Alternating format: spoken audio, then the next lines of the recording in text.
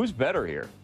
No clue. I mean, objectively, it probably even is black, as you can see by the evo. Rook coming to a1, but bishop b1.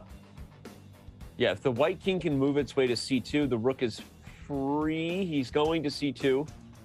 But then Grischuk d4. with only 4 seconds.